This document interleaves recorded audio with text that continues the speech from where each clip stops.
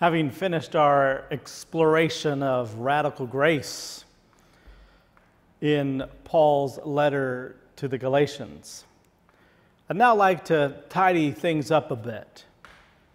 Paul relies on the account of Abraham to explain the salvation plan of God and how God's promise to Abraham to make him a blessing begins with the covenant relationship between God and Israel, and through Christ with the rest of the world.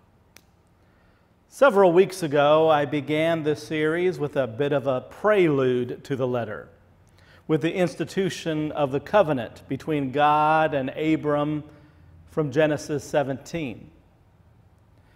Although this is not the beginning of Abraham's story, it is an important, perhaps the most important part of his story. Throughout their many encounters and over many years, God has made a series of promises to Abraham, including the establishment of a new nation, a promised land, and a multitude of descendants. But it's not until chapter 17 and the institution of the covenant that the details become clear. Before this institution and the revelation of all the details, Abram was promised to be blessed with offspring. But when God first makes his promise, Abram has no children. He and his wife, Sarai, are in their 70s and 80s and considered barren. And many years later, after waiting for the Lord to fulfill the promise, they decide that maybe God needed a little help. We're now going to turn to Genesis chapter 16, which is prior to the establishment of God's covenant with Abram in 17.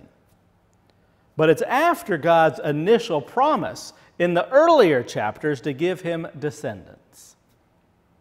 And as we'll read, we'll encounter a people and a culture and a time different from our own. So be careful with where you find blame or fault.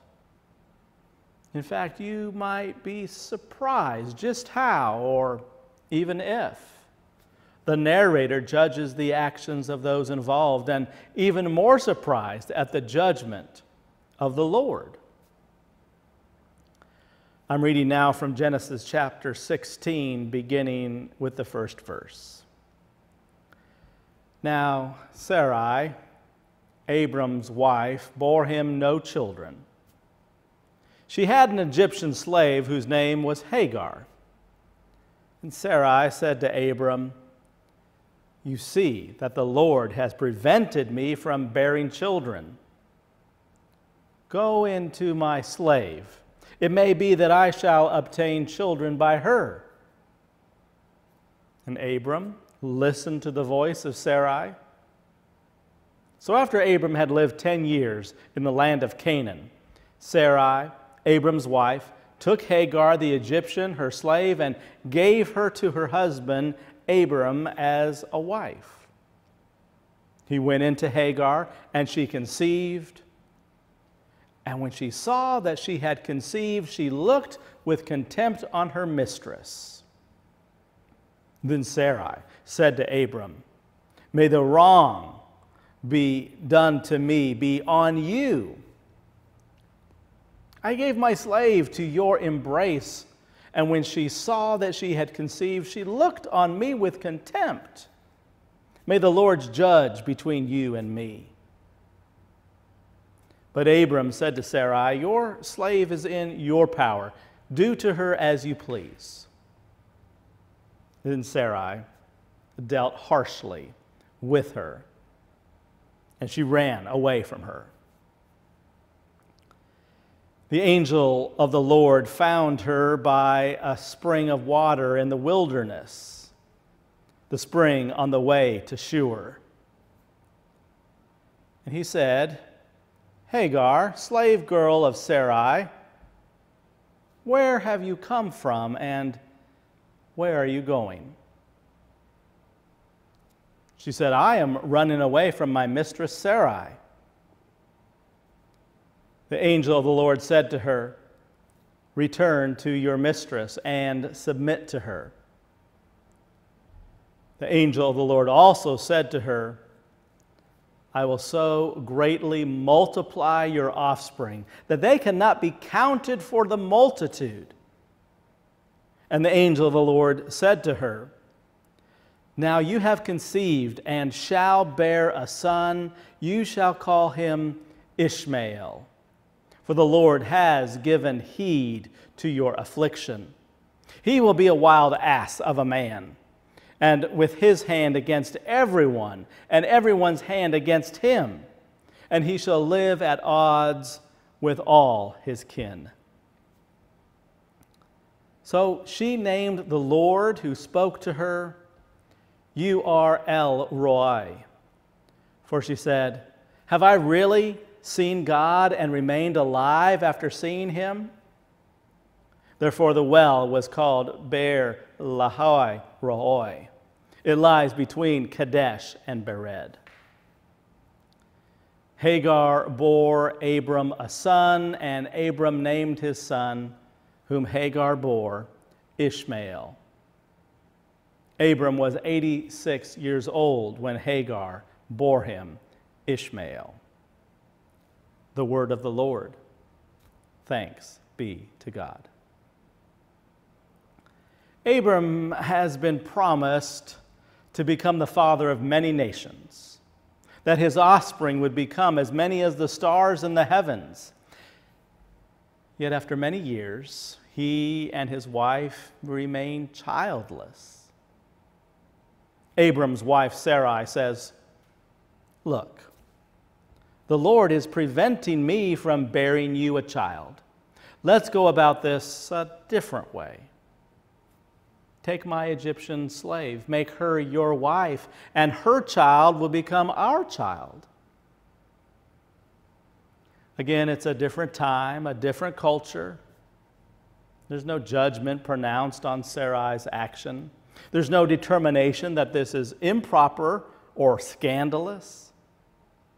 God doesn't punish them because of their lack of faith, lack of patience, or the giving and taking of the servant into marriage. We are left on our own to determine, or if where there might be a problem. Some of us can imagine better than others the pain and anxiety related with infertility.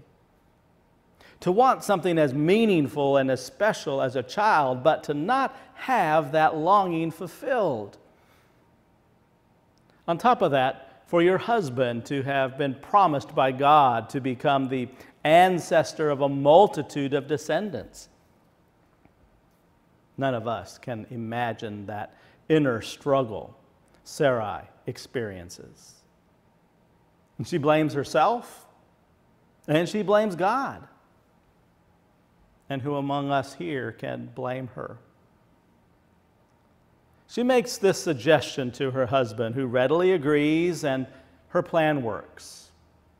The once servant, now wife, becomes pregnant. And with the change of status comes a change in the dynamic between them all. Contempt, jealousy, conceit, disdain, abuse. What exactly happened between Hagar and Sarai and Hagar? It's not clear. But the Hebrew word used for the treatment that Sarai deals with her Egyptian servant Hagar is the same word used later in Exodus on how the Egyptians deal with the enslaved Israelites. The mother of the slaves freed from Egypt oppresses her Egyptian slave. But I'd like to focus mostly this morning on that slave, Hagar, and her encounter with the Lord in the wilderness. Cast off from her master, pushed away from her husband, clinging to whatever self-dignity she can collect, she runs away.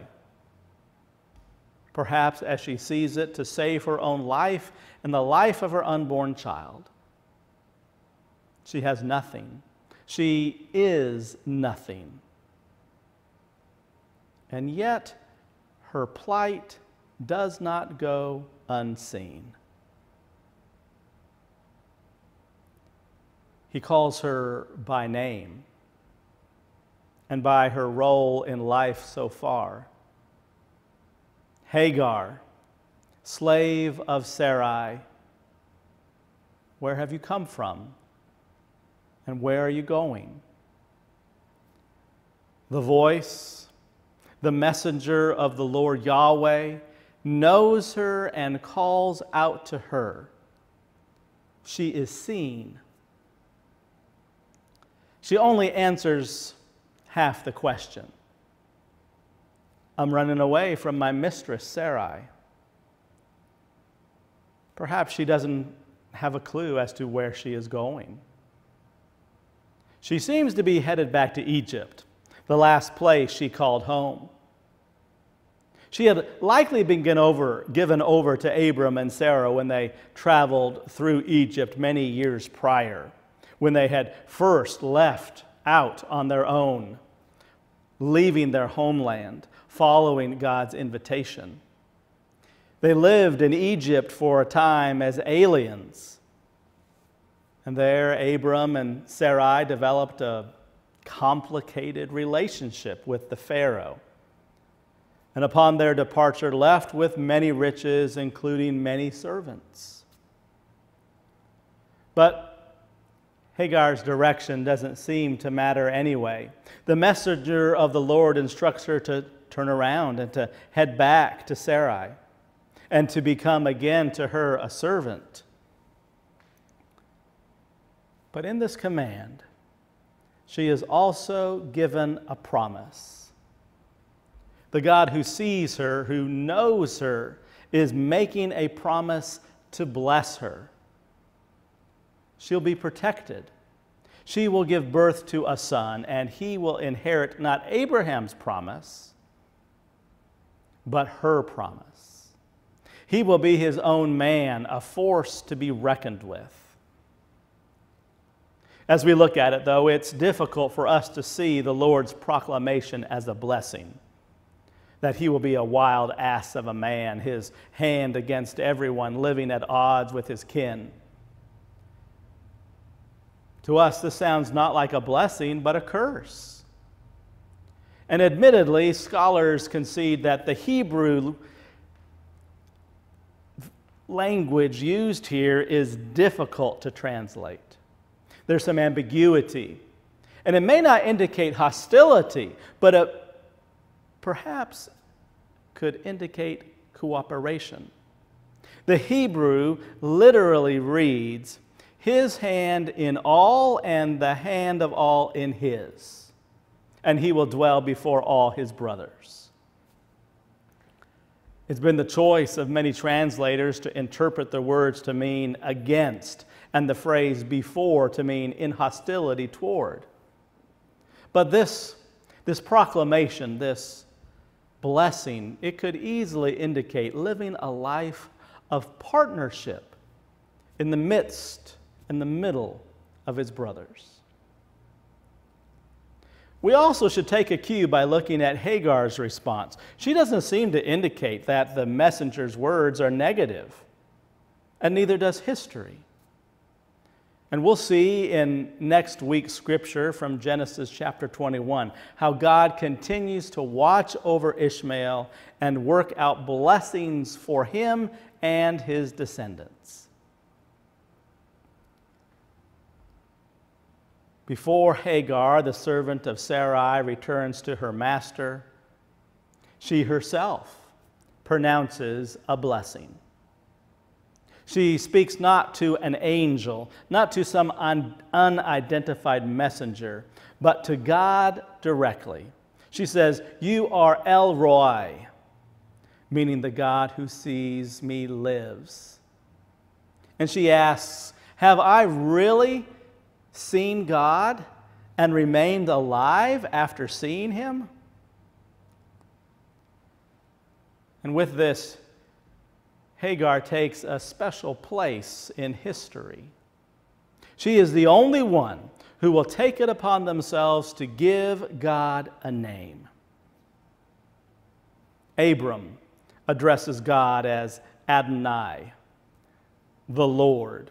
It's a title, not so much a name. The narrator refers to God as Yahweh or Jehovah, which also means Lord. Perhaps Hagar is unfamiliar with Abraham's God, or maybe those names seem inadequate to her. She has spent her life in the house of Abram and Sarai, her masters, her lords. And they've seen her only as their servant, an object to direct and control. They've seen her as a thing to use as they may. Servant one day, wife another, a rival to be discarded the next. But the Lord sees her differently. Where have you come from, Hagar, and where are you going? These are questions from someone who cares. I will greatly multiply your offspring. They will be a multitude. And your son, name him Ishmael, which means I, your God, hears. I hear you. I see you. I care for you. I will bless you. In the coming chapters, God will become more specific with God's promises to Abram and Sarai. God's covenant relationship will be developed through Sarah's child, Isaac. Isaac is the child of the promise through whom the world will be blessed. And at the right time in history, in the fullness of God's salvation plan, Jesus Christ, a child of Isaac, a child of Abraham, the fulfillment of God's promise, will indeed bless the world. But there is a powerful truth here that must be acknowledged. The God who makes promises to Abraham, to Sarah, and to Isaac is the same God who makes promises to Hagar and to Ishmael. They're different promises, yes, but promises nevertheless. God has not exclusively committed himself to Abraham and Sarah. God's concern is not confined to this one elect line. We see that there is passion and concern for this troubled one, and perhaps all the troubled ones who stand outside that line. We spend a lot of time and energy and emotion putting people in little boxes. Who's in and who's out. And isn't it always the case that we put ourselves in the in category?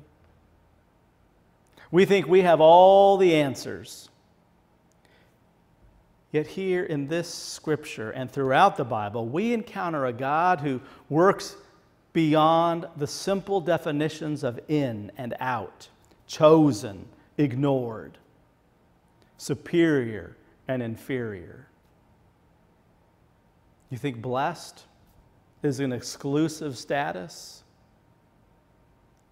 Then we might not be familiar with the radical, inclusive nature of God's grace.